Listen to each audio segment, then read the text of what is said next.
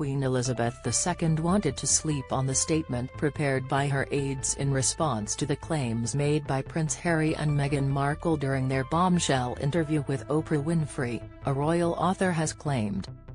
In his newly released book Courtiers, The Hidden Power Behind the Crown, royal correspondent Valentine Low wrote the late monarch showed she was still the person to ultimately make decisions within the royal household, no matter how influential her aides may have been.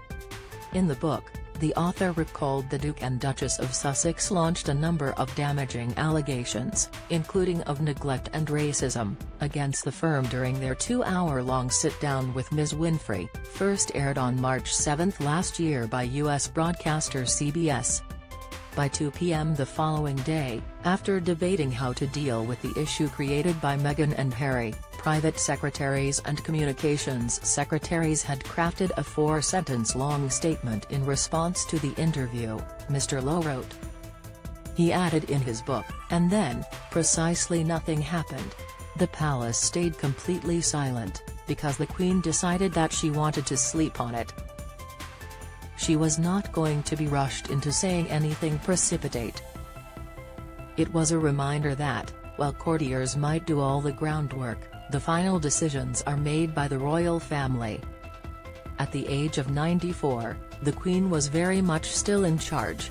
The Queen reportedly didn't want to be rushed into issuing a statement after the Oprah interview. Image, Getty, Meghan Markle speaking with Oprah Winfrey. Image, Getty/CBS/ITV. The 4-sentence statement was eventually released just before 5:30 p.m. the following day. The official message shared by Buckingham Palace on behalf of Her Majesty described as concerning the issues raised, particularly that of race.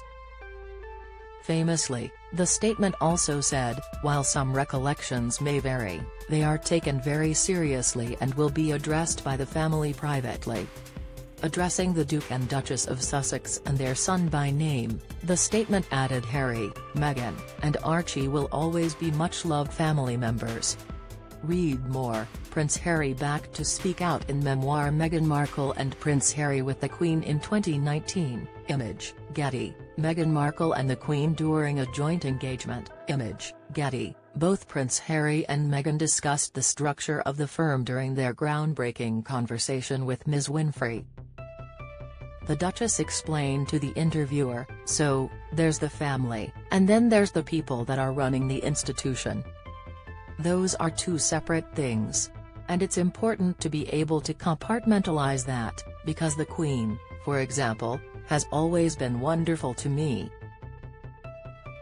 In a clip from the interview which didn't make to the final cut but was instead aired by CBS the morning after the primetime specials broadcast, Harry also mentioned his difficult relationship with some of the late monarch's aides as he claimed he was meant to see the Queen in person in early January 2020 to discuss his plans to step back as a working royal, but he was later informed the monarch had called off the meeting because of a clash in her diary.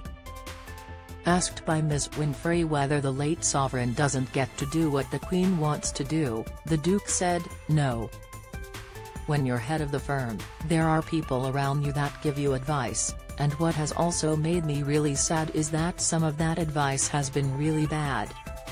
Don't miss royal expert details. Reason Prince Harry will never return to UK. Expert Sarah Ferguson dismissed daughters Beatrice and Eugenie signals, report Princess Anne inherits the Queen's favourite piece of jewellery. Pics. The Queen's reign lasted between February 1952 and September 2022. Image, Getty. Trending 1 year later, in an interview with Hoda Kotb held during the Invictus Games at The Hague, Prince Harry appeared to take a swipe at royal aides as, speaking about his recent meeting with his grandmother at Windsor Castle, he said, "It was just so nice to see her.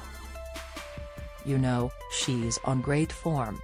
She has always got a great sense of humor with me and I'm just making sure she's protected and has got the right people around her." Courtiers: The Hidden Power Behind the Crown by Valentine Low was published on October 6 by Headline.